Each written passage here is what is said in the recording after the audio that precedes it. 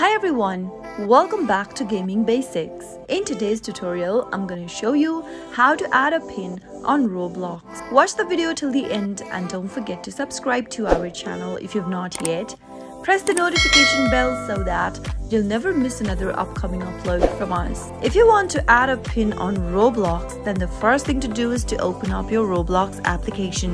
Make sure that you are logged into your account as well. Once you're inside, go and tap on the three dots at the bottom right hand corner and now scroll down and tap Settings. From your Settings menu, tap on Parental Controls. Toggle on the button right where it says Parent Pin and enter your 4-digit pin that you would like to set.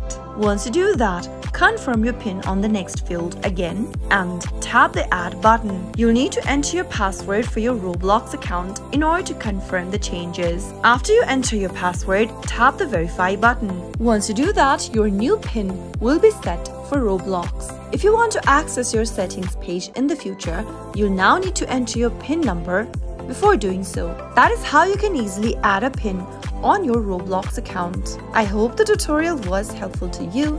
If it was, go ahead and give us a thumbs up. I'll be back soon with more videos like this. Thank you for watching.